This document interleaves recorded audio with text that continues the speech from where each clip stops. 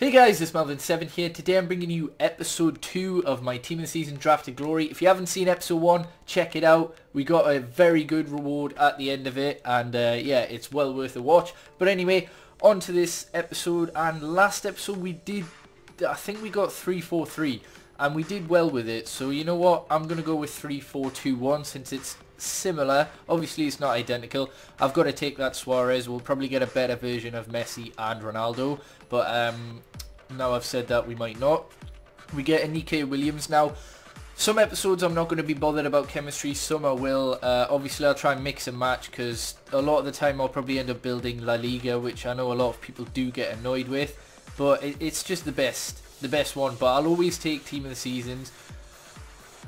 We took that one last time, but you know what? I just said we're always going to take Team of the Season, so I've got to take him. We'll give him another go and see what happens on the left. See if we can get him any chemistry, actually. Oh, we get another one.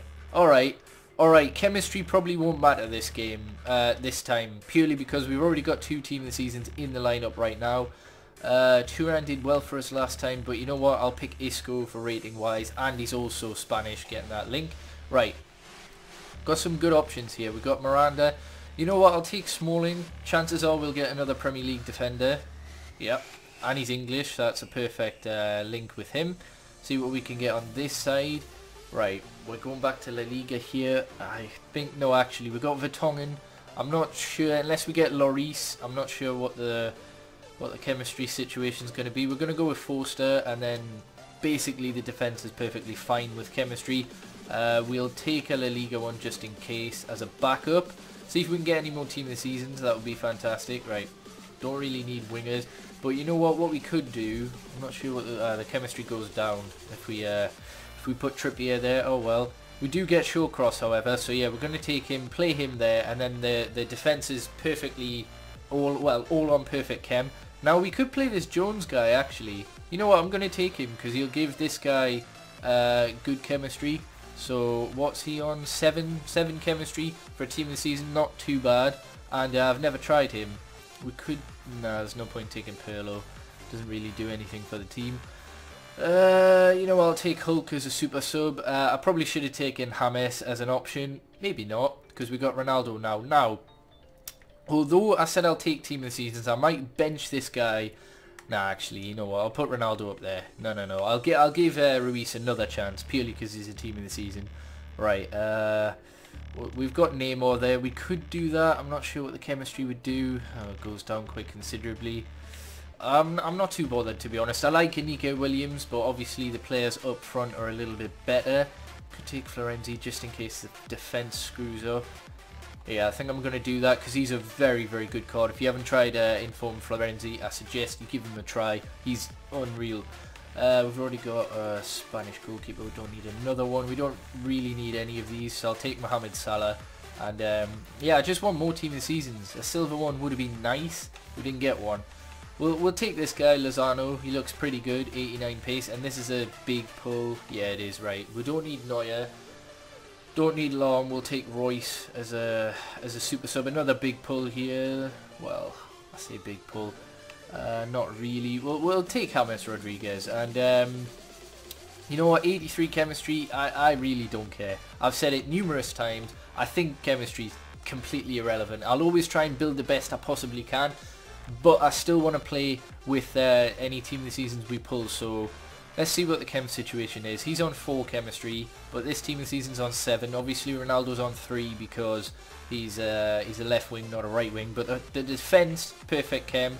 Happy with that. Suarez, perfect chem. Obviously Neymar isn't. So, you know what, all in all, I'm not really arsed. I think that's a fairly decent draft, and it also gives me a different midfield. I've never used either of those players, so it certainly does help. Chemistry. Sorry, it gives me some more options, so it's not boring, and I'm not using the same players over and over again. So we'll see what I can do in the highlights. Can we do better than episode 1? Time will tell.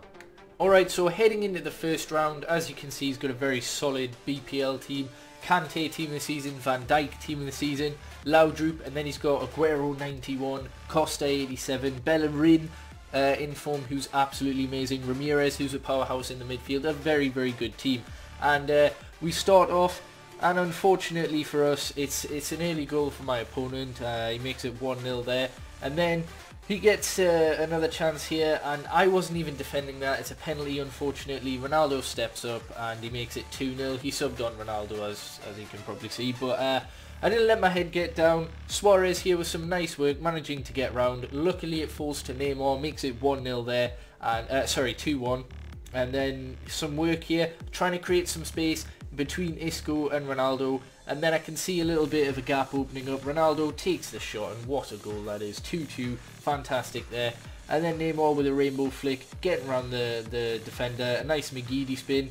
Bit lucky there for it to fall nicely for Suarez, who passes it to Ronaldo to make it 3-2.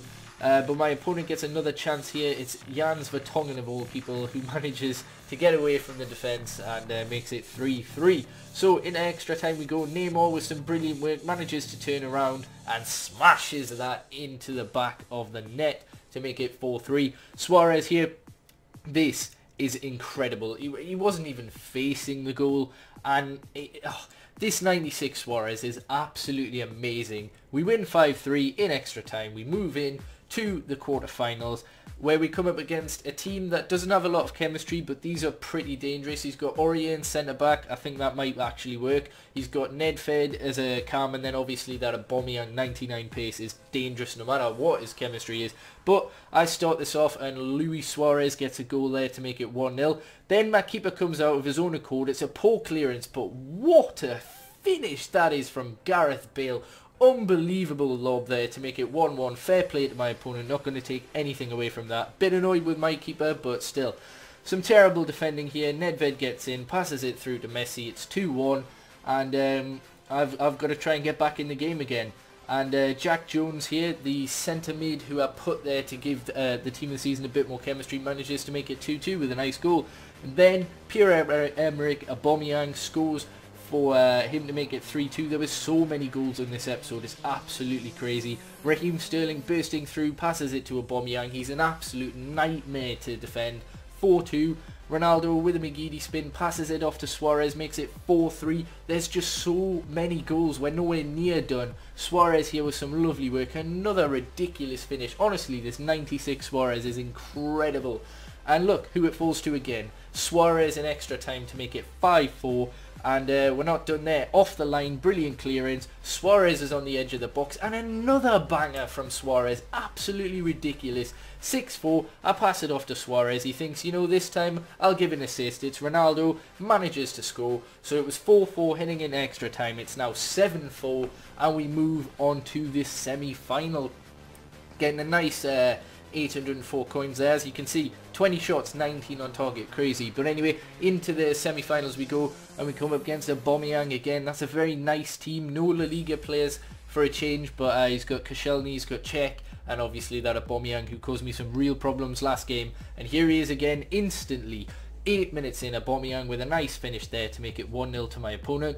Ronaldo, Berber spin, somehow managed to get that into Jack Jones again, or Jones, whatever his first name is, but 1-1.